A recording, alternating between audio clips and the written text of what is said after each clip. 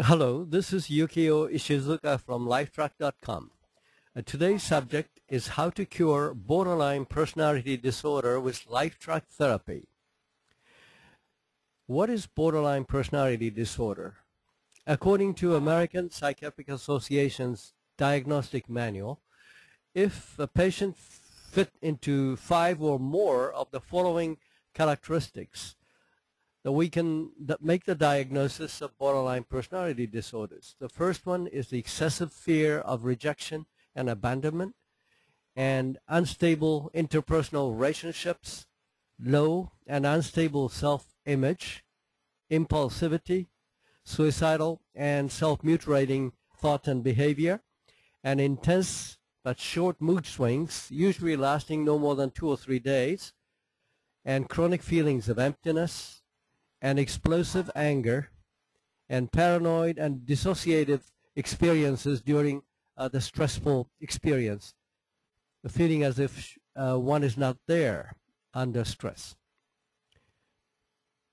The cause of borderline personality disorders have been hypothesized and researched in different ways, but most of the theories and hypotheses assume multiple causes for borderline personality disorders, making it difficult, if not impossible, to test and prove and disprove any of those hypotheses.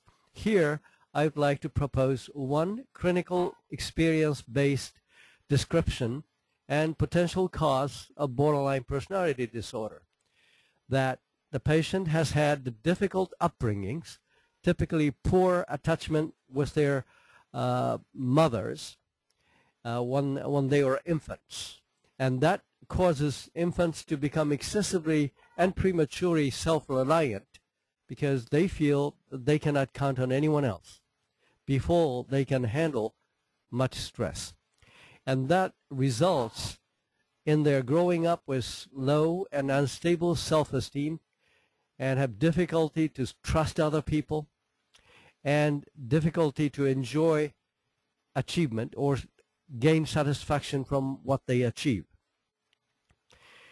The tripod of personality is a model of personality that explains how we think, feel, and act in those 3 spheres that form personality.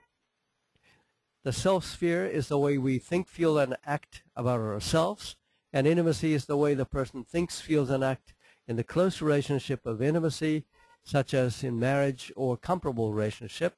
And achievement sphere represents the way the person thinks, feels, and acts at work or in performing challenging, productive, competitive activities that gives us a sense of satisfaction and meaning in life.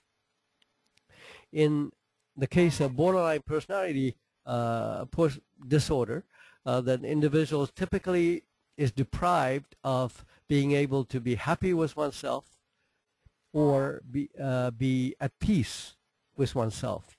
And in intimacy sphere, typically borderline personality is threatened by close relationship because that makes them feel vulnerable as they become dependent automatically as they become close to someone.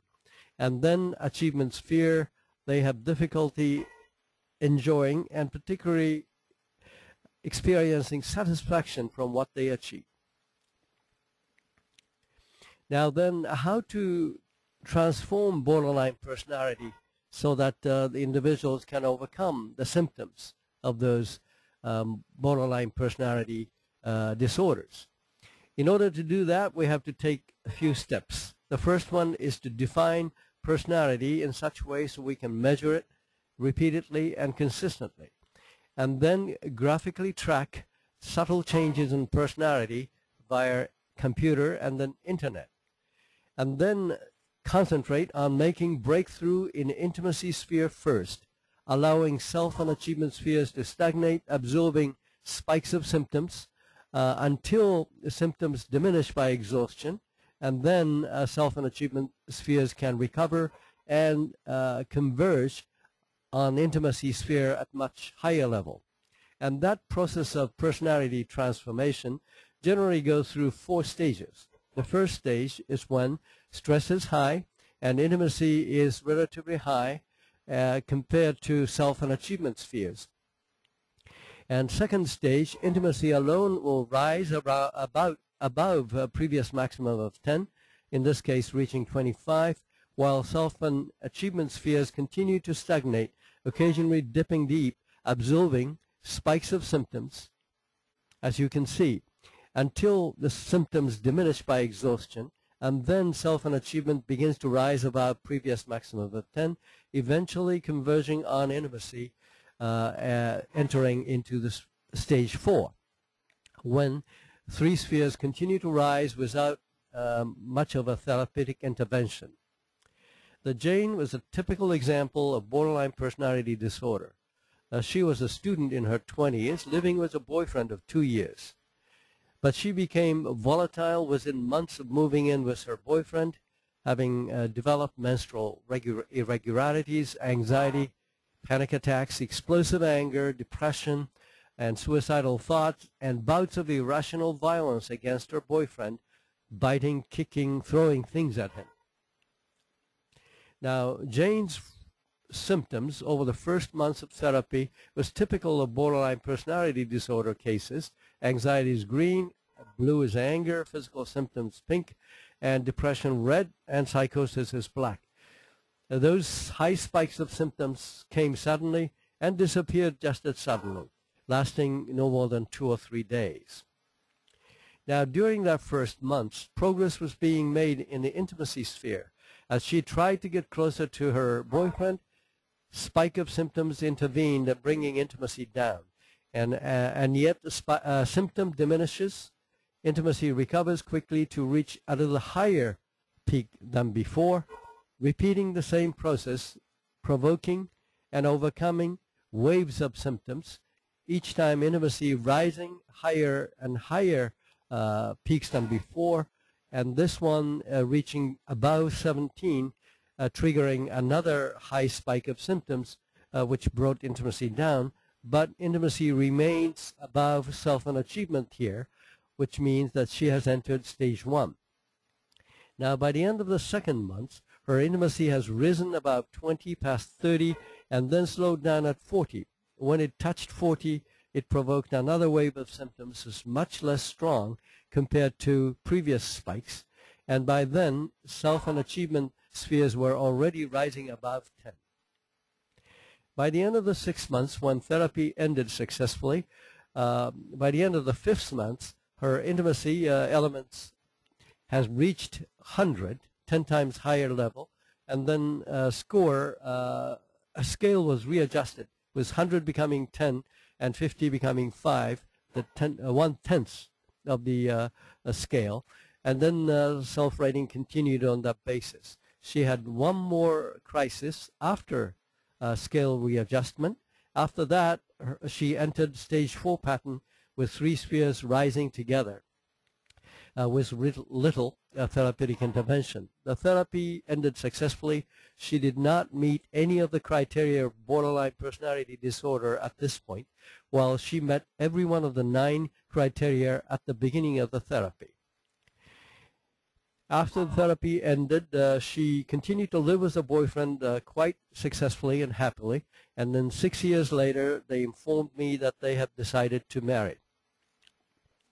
Now, conditions for success for LifeTrack therapy for borderline personality disorders depend on several conditions. The first one is that the patient is suffering enough, so motivated to change. Many of the borderline personality patients have suffered grievously for a long period of time, having tried many unsuccessful treatments, so generally they are well motivated. And an appropriate partner needs to be available, and then 3-way teamwork has to be maintained for several months, guided by daily self-rating graphs.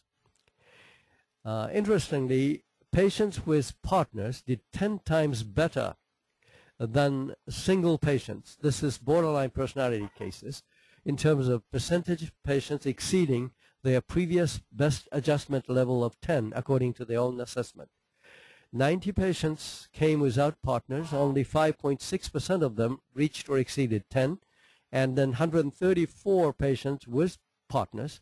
66.4%, 10 times more patient reached or exceeded previous maximum of 10, typically far beyond symptom elimination. And outcome of therapy with partners jumped after first months of therapy. When the couple persisted beyond the first months, the outcome jumped to 70.7% from 9%. This percentage of patients exceeding 10, and then 73.5 when they persisted beyond second months, and 75.5% when they persisted beyond the third months.